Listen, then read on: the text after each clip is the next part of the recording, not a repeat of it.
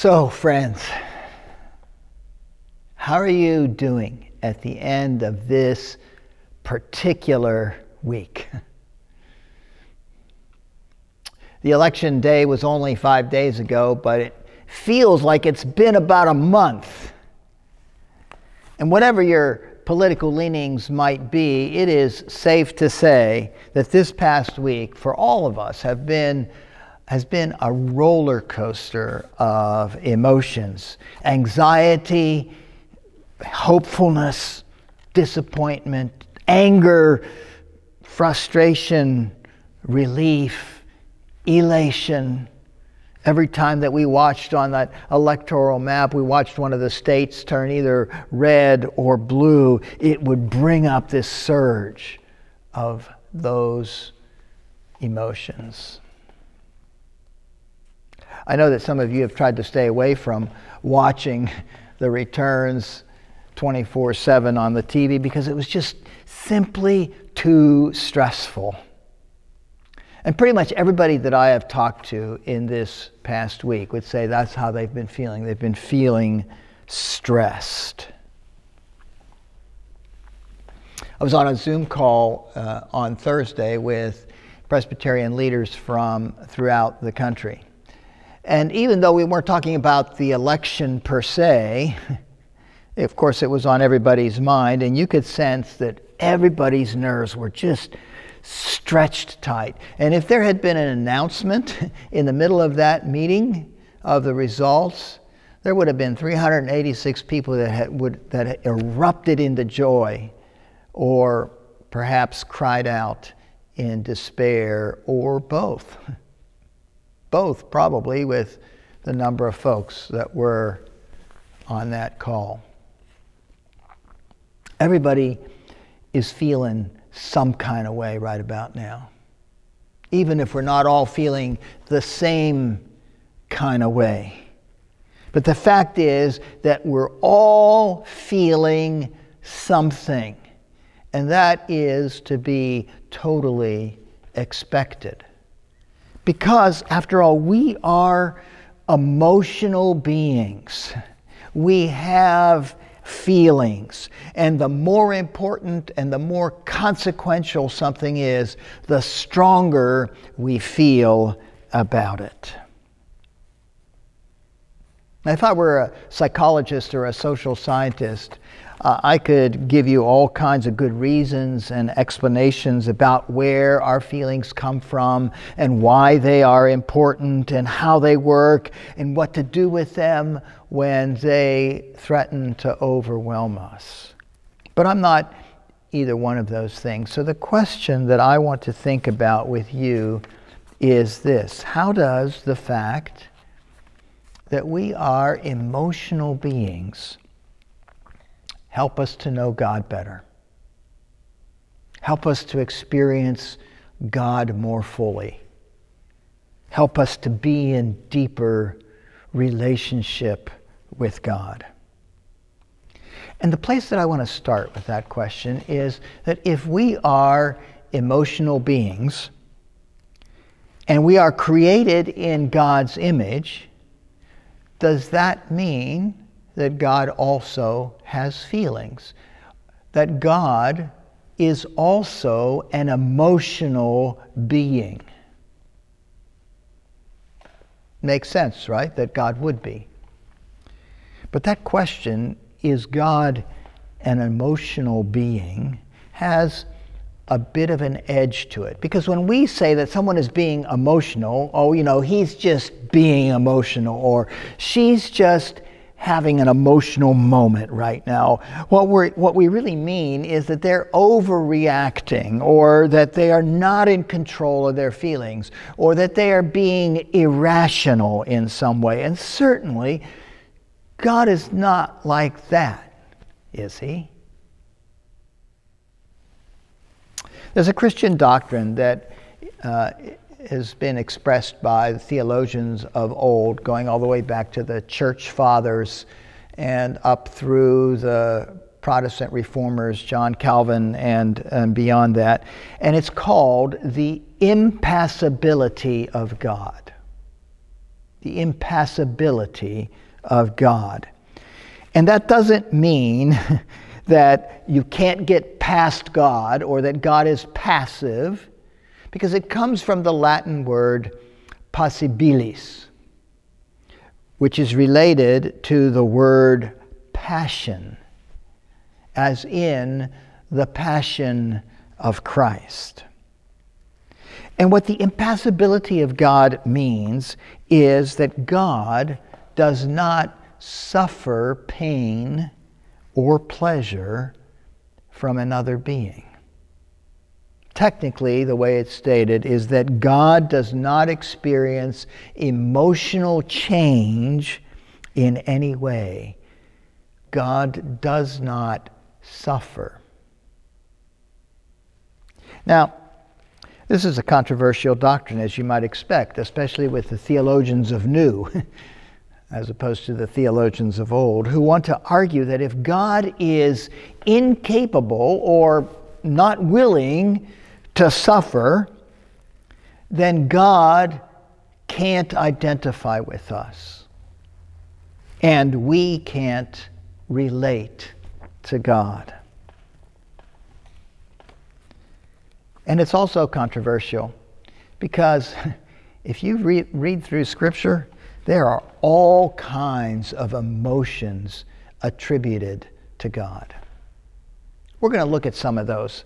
And I don't have a Bible here because I would be flipping like crazy. I'm going to just show some of those scriptures up on the display here. Some emotions that are attributed to God, beginning with love.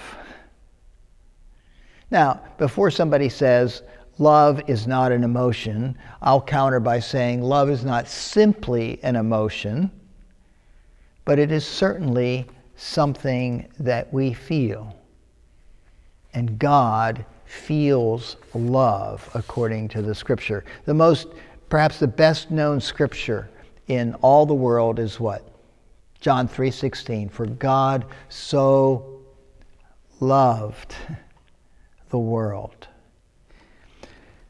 Obviously, God expresses love all throughout the Scriptures. Like this wonderful passage in Romans chapter 8:39. I am convinced that nothing in all of creation will ever be able to separate us from the love of God in Christ Jesus our Lord. Or earlier in the book of Romans chapter 5 verse 5, God's love has been poured into our hearts through the Holy Spirit. Of course, 1 John chapter 4, God is love. And God has shown His love to us in giving us Christ. But God's love is not something that just shows up in the New Testament, but in the Old Testament as well. Prophet Jeremiah, in Jeremiah, the Lord says, I have loved you, my people, with an everlasting love. With unfailing love, I have drawn you to myself. Or Isaiah chapter 43 verse 4, you are precious in my sight and honored, and I love you. Or again, Psalm 86:15, you, O Lord, are a God merciful and gracious, slow to anger, abounding in steadfast love and faithfulness. But that verse reminds us that there's another facet to God's emotions, and that is anger.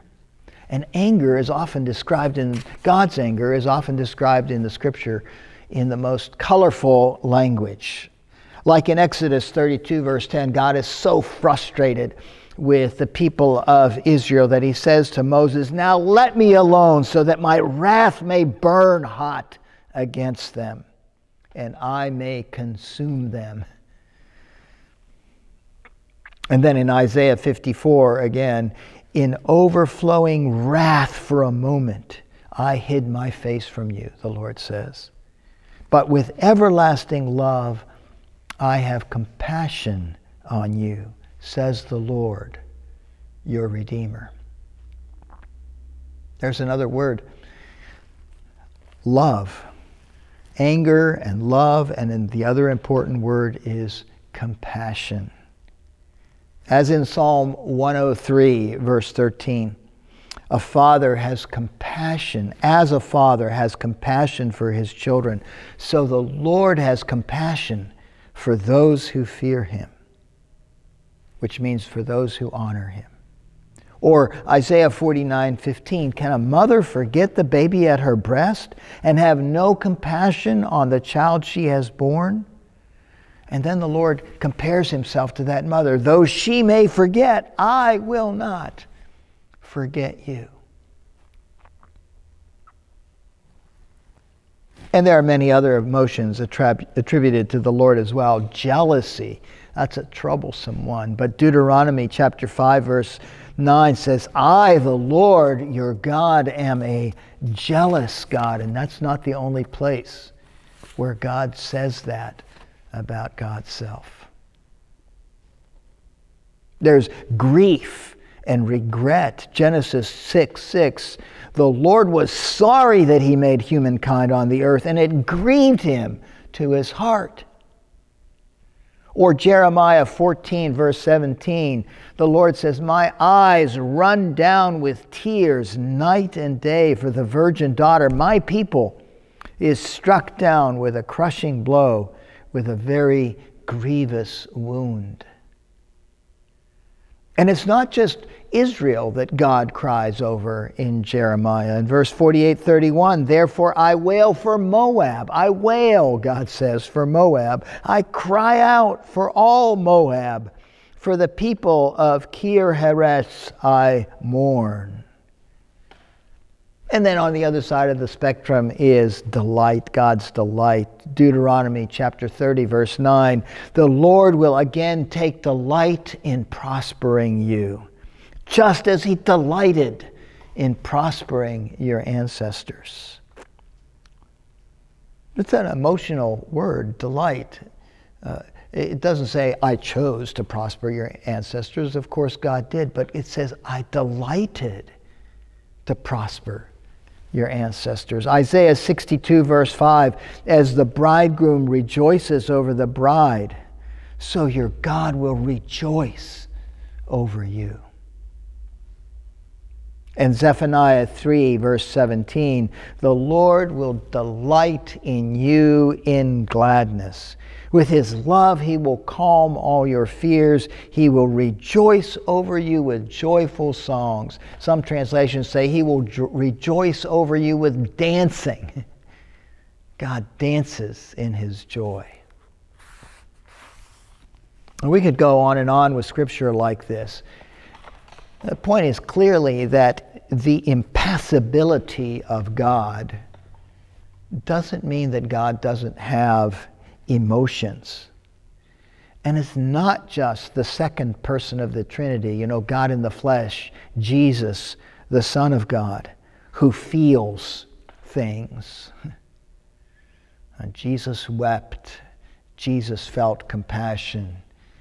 Jesus rejoiced. All those words are attributed to Jesus. But it's also the God of the Old Testament, God the Father, the triune God, who expresses all these different emotions. Now, this does not deny the doctrine of the impassibility of God.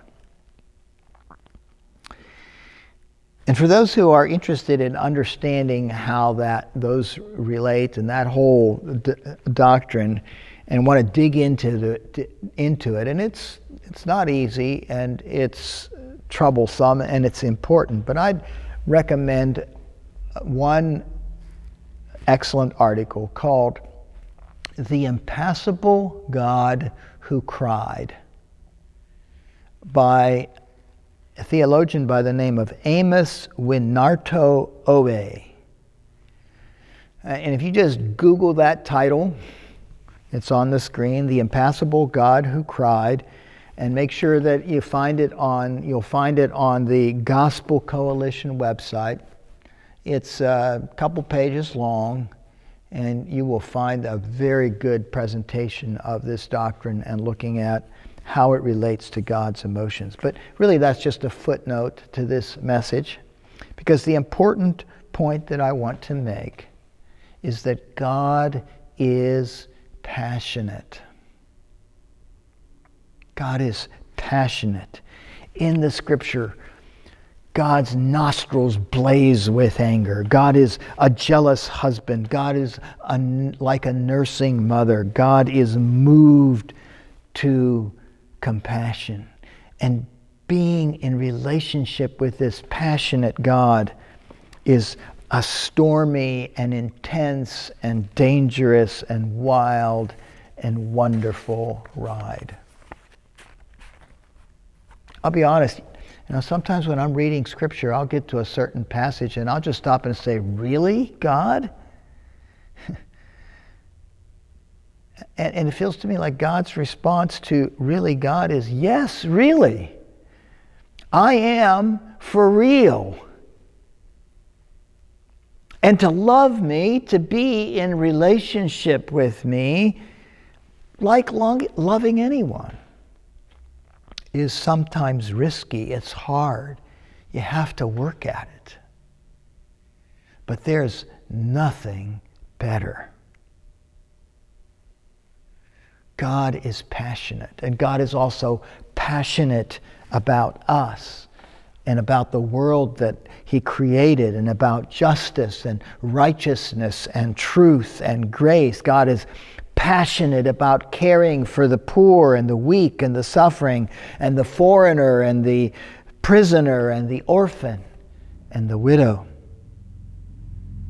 God is passionate, and over in Scripture we read that God is compassionate. Compassion literally means with passion. God feels with us. To feel with another person is what compassion means. God feels with us. And that means that there is nothing that you can feel that God doesn't understand. And there's nothing you feel that you can't express to God. In fact, the impassibility of God, that how we feel and what we do will never change who God is. That's my own sort of definition of that doctrine. How we feel and what we do will never change who God is. Means that there nowhere is it more safe or saving for us to express our feelings than to God. What do we do with the roller coaster of emotions that we've all felt this week and that we're likely to feel in one way or another for, weeks to come, months, years maybe. 2020 isn't over yet.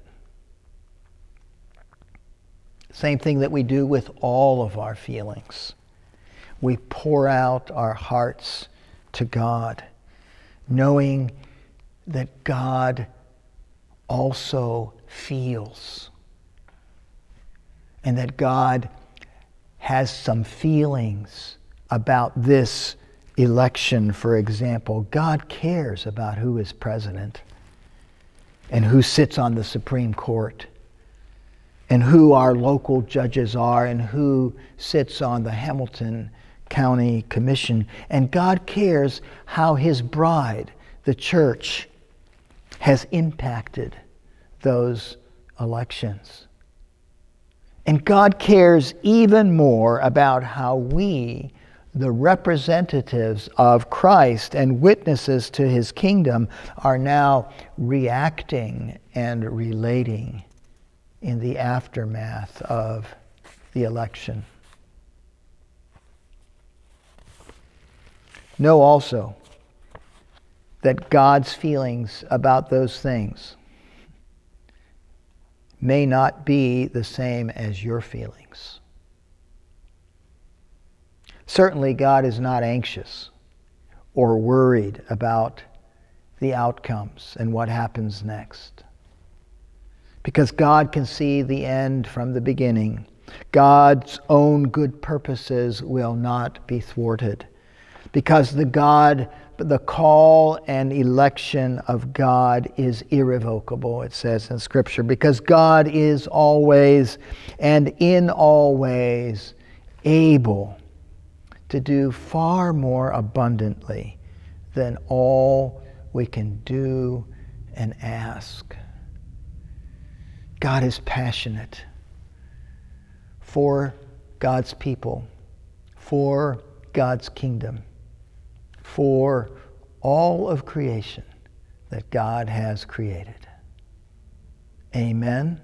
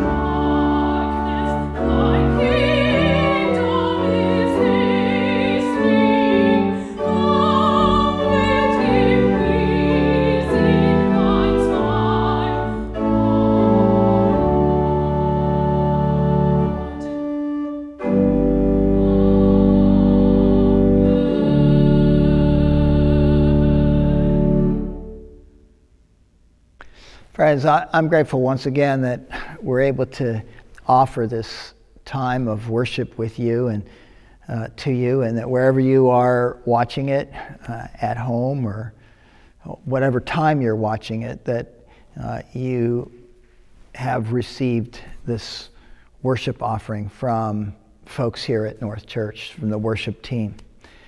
And also to say, there are ways that we can connect with one another even before we're able to gather again in the sanctuary.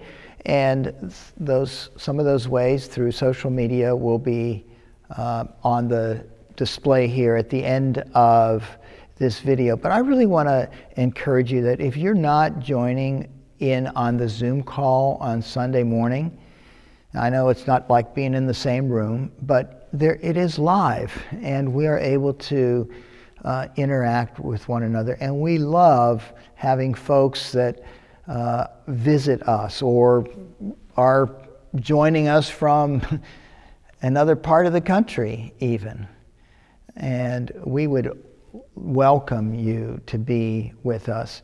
The way you get the link for that Zoom call is by signing up for the weekly e-newsletter, the e-chimes we call it, or by going to the Facebook page, and you'll see a link there to the worship guide, which gives you the outline of this service, worship time, and also the link to join by Zoom. And then we watch the video together, and we're hoping that there's a time coming that we'll be able to watch the video together, a small group of us, socially distanced, in the sanctuary, and we'll let you know about that. But let's continue to reach out in all the ways that we have to be in contact, in connection with one another. But now, friends, let us go out into this week, into this world in peace. Have courage. Hold on to what is good. Love one another with mutual affection. Outdo one another in showing honor. Do not lag in zeal, but be ardent in spirit. Serve the Lord, rejoicing in the power of the Spirit. And may the grace of the Lord Jesus Christ and the love of God and the communion of the Holy Spirit be with you now and always. And God's people and all people say, Amen.